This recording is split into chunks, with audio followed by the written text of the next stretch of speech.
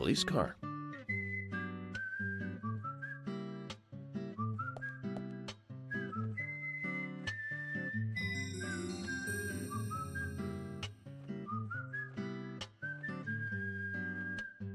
So we have King George to thank for preparing a car for me. A pleasant surprise, eh, Zach? Let's take it for a spin.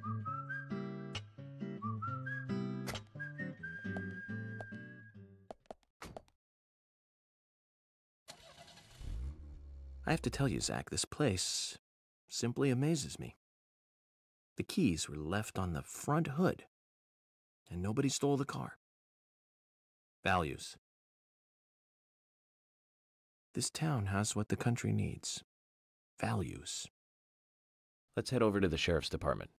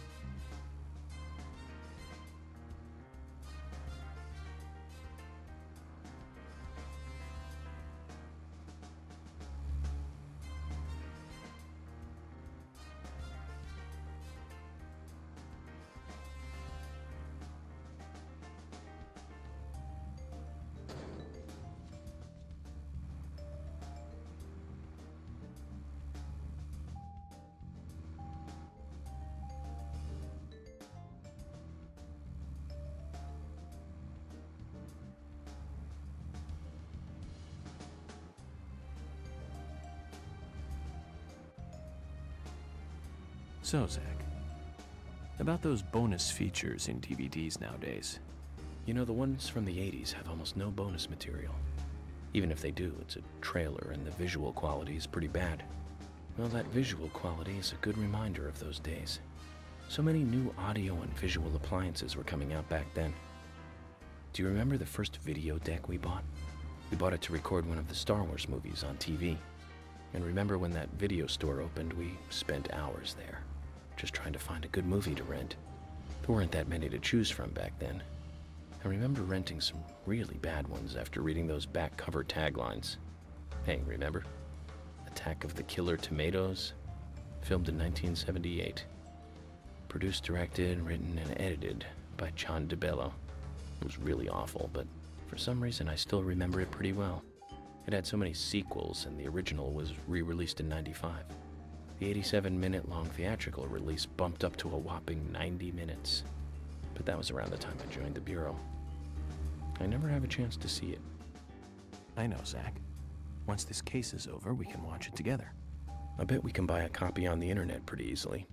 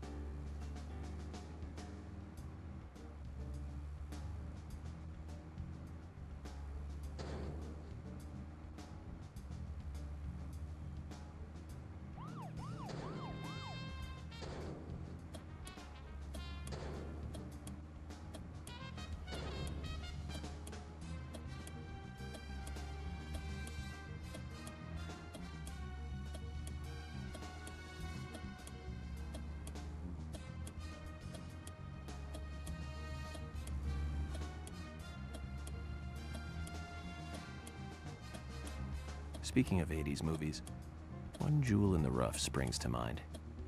Deadly Spawn. Do you remember that one, Zach?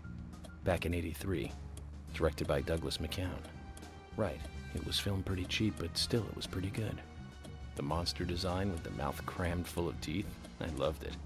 So many delicious B-movie cliches. Did you know that they made a sequel? But I never got to see the sequel.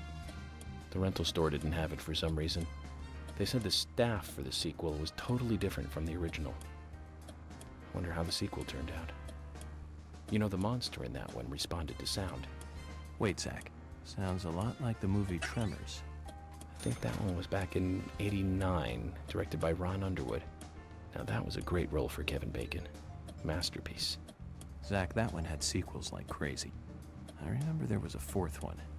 I've only seen the first one, though.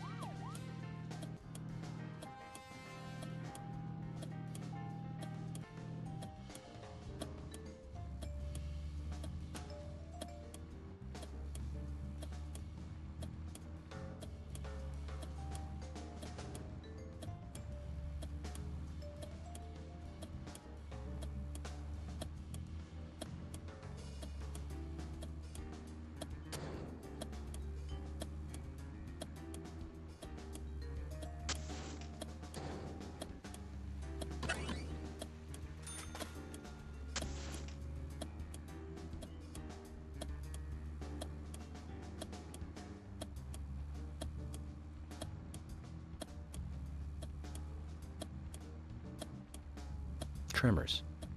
I think Fred Ward was in it. You say Fred Ward, and I say Remo Williams, The Adventure Begins. That one was back in '85, I think. Directed by Guy Hamilton. Guess Hamilton was aiming to start a series like 007, but it had no sequels. A real shame. Do you remember the martial arts they used in that film? Called Senanju? The ultimate in martial arts, using no weapons at all.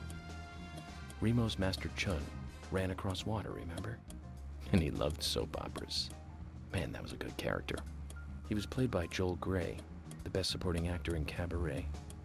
Of course, in Remo, he had so much makeup on you couldn't tell.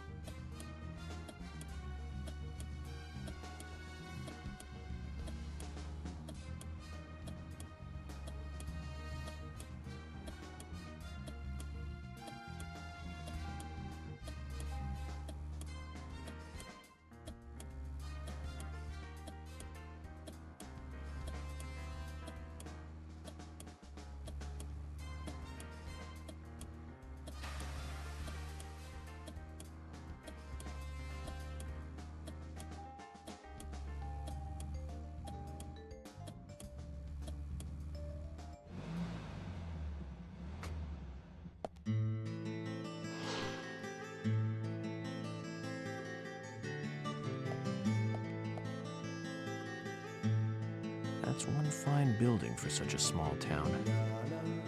The exterior woodwork is spectacular. Don't you agree, Zach?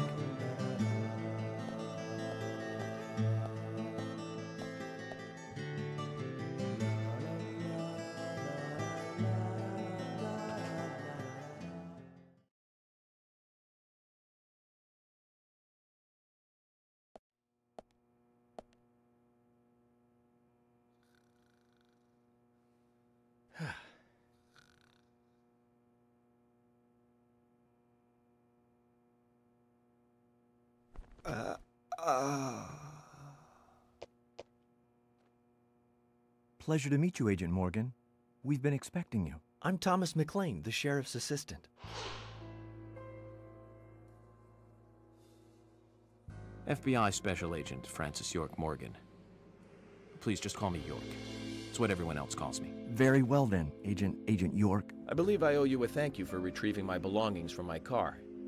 Thanks. Oh, no, just doing my job. Well, I want to help do everything I can to help the investigation. I just can't believe Anna was murdered. She was such a bright and lovely girl. Did you know her well? Well, no, not really. But it's a very small town. I'm sorry. It's just that this is the first really big case I've ever seen. I understand. Just try to relax. Can I have a look at Anna's file now? Yes, of course. The sheriff told me to let you through to the meeting room, but I've lost the key to the cabinet where the files are. Why don't you take a look around while I go look for it? Okay. Let me know when things are ready. Zach, Thomas appears to be the kind and sensitive type, totally at odds with the monarch. Almost a good setting for a cartoon.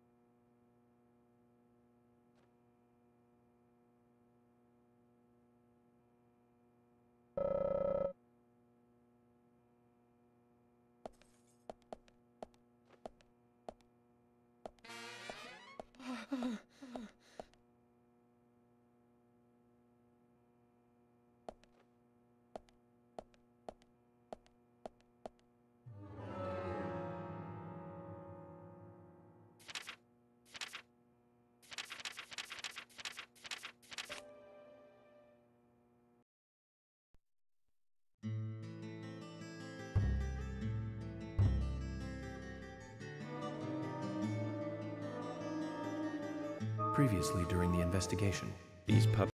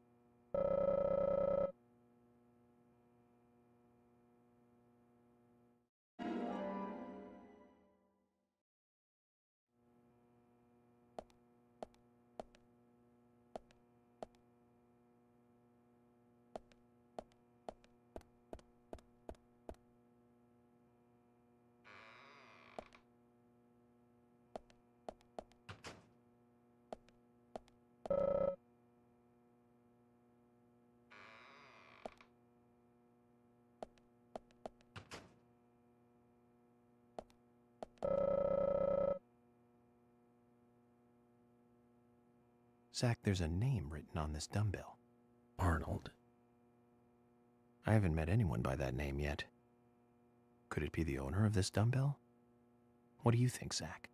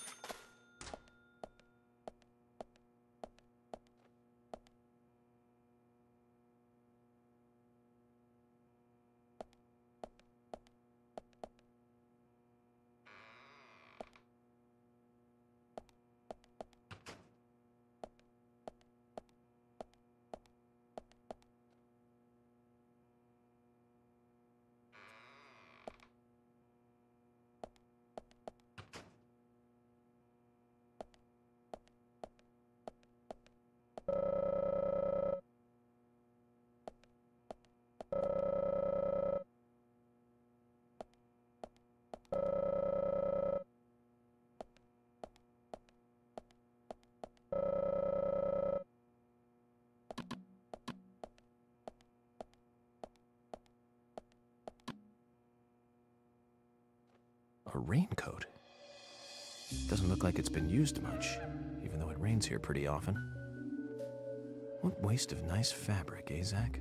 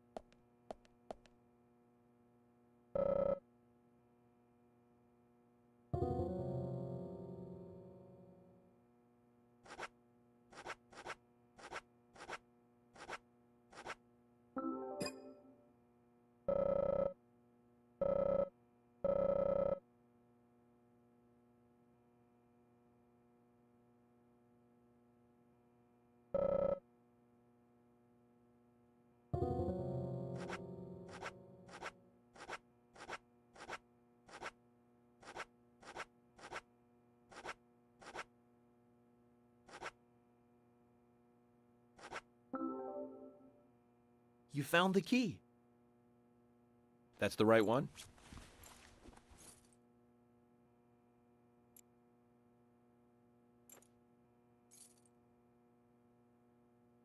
Yes, a southern flying squirrel. Thank you so much. I'll bring the files right in, so please go to the meeting room. Okay, I'll be waiting for you. Well, Zach, we just got here and we've cracked a big case already.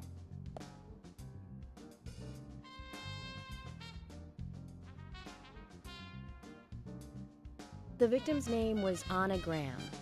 Age 18, she just recently graduated from high school this year.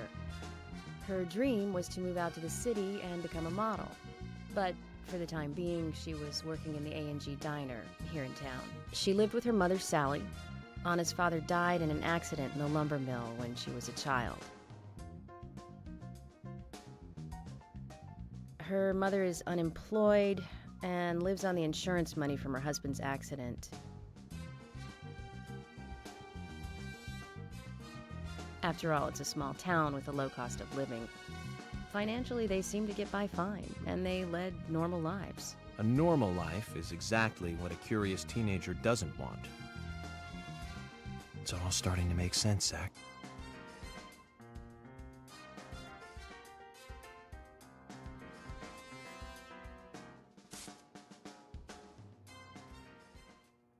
City folk, huh? No, I take that back. All of them can't be as bad as him, and some should have better manners. Huh. This is a good biscuit. I've never tasted a biscuit this delicious. Where in town can I get these?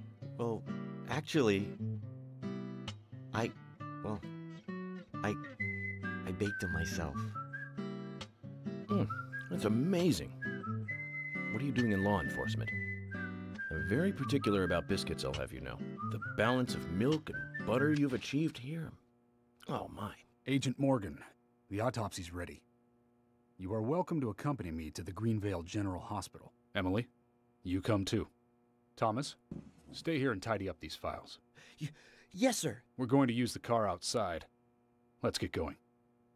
You might think this is just a small-town police investigation, but our inspections are thorough and solid.